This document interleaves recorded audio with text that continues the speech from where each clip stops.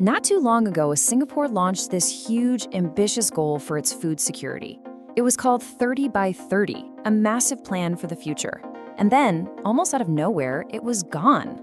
So today, we're going to figure out what on earth happened. Now, to get a sense of just how bold this plan was, you have to understand this one incredible fact. Singapore imports a whopping 90% of its food. 90%. And yet, somehow, it's always ranked as one of the most food-secure places on the planet. The secret?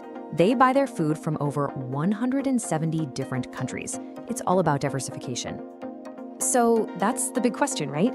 If their import strategy works so incredibly well, why even bother with a massive plan to grow more food at home? And more to the point, why did the government suddenly scrap its own signature 30 by 30 goal? Well, that's the mystery we're going to solve. Okay, to really get what went wrong with this new plan, we've got to rewind a bit. We need to see how Singapore became so dependent on imported food in the first place. And wow, the change was fast. I mean, back in 1965, when Singapore became independent, almost a quarter of its land was used for farming. But as the country boomed, that land became way too valuable for apartments and factories. So by 1984, the government made a huge call: phase out the old farms. And today, less than 1% of the island is farmland. Just incredible. And you know, this quote, it really hits home. It shows you the real people behind that policy change. Imagine being told by the government to invest in your farm, you do it, and then they pull the rug out from under you. It sent a super clear message. Singapore's future was all about global trade, not growing its own stuff. But fast forward a few decades, and you see that pendulum start to swing back. By 2019, with a whole new set of global worries on the horizon, Singapore rolled out a pretty radical new vision, the 30 by 30 goal. So 30 by 30 was basically Singapore looking at the world and getting nervous. You know, they saw climate change messing with crops. They saw how fragile global supply chains could be. So they decided they needed a local safety net. The big idea was to produce 30% of their own food by the year 2030. And look, this wasn't some pipe dream. Singapore had done this kind of thing before with their famous water story. They'd managed to become almost completely self-sufficient with water, something nobody thought was possible.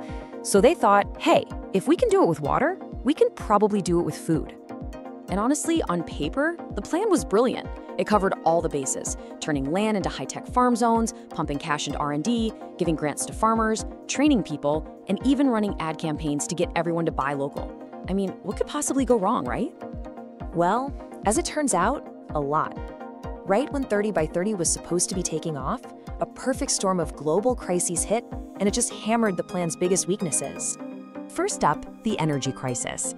The war in Ukraine made natural gas prices go through the roof. And since Singapore runs almost its entire country, we're talking 95% of its electricity on natural gas, their power costs just exploded. Okay, so why was that such a big deal? Because the whole 30 by 30 idea was built on these high-tech vertical farms. Think of them like data centers, but for plants.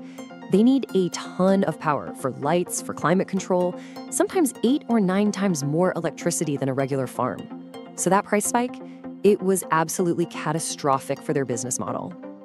And then came the second punch, this time from the world of finance.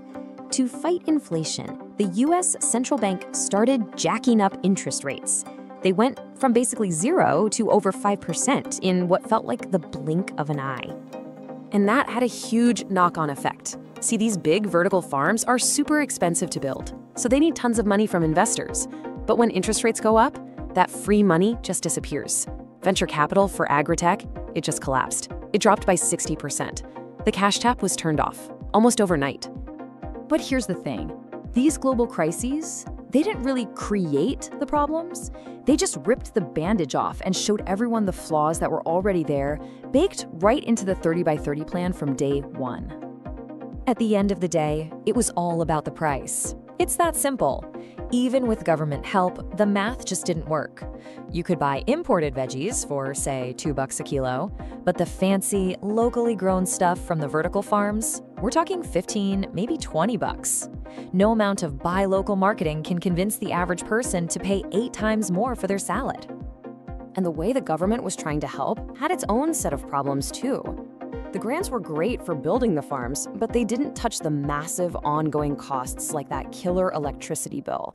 Plus, the government was kind of obsessed with these unproven, super high-tech farms while ignoring cheaper, more reliable methods. And to top it all off, the red tape was just awful. It could take 2 years just to get a farm approved. So, you can guess what happened next. It was a domino effect. Big, shiny projects started to fail. One company had to give its land back because it couldn't even afford to build the farm. Another early startup, one that got a grant, just shut down. Then a huge Dutch company closed its massive farm after less than a year. The dream was literally falling apart in public. Okay, so after all that, where are we now? Well, the 30 by 30 goal is officially dead. But this story isn't over. Singapore learned some really tough lessons from this. And now they're trying again, but this time with a big dose of realism. Their new strategy is way more down to earth. Instead of this one giant, vague goal for nutritional needs, they've broken it down. They now have specific targets for specific types of food, and they've given themselves more time. The new goal is to produce 20% of their veggies and 30% of their proteins by 2035. It's not as flashy, for sure, but it's a heck of a lot more realistic. And you know, it's really important to say this whole thing wasn't a complete failure. Not at all. The push did lead to some real wins. For example, local egg production actually hit that 30% target. And bean sprouts, they're at 50%. So it's not just a story of failure. It's a story of learning some painful but really valuable lessons about what actually works. And that really brings us to the big final question that this whole saga raises, not just for Singapore, but for any major city. What's the real cost of the food on your plate? Is it just the number on the price tag? Or do we also have to factor in the price of security, the cost of being self-sufficient, and the hard economic truth of trying to grow food in the middle of a concrete jungle?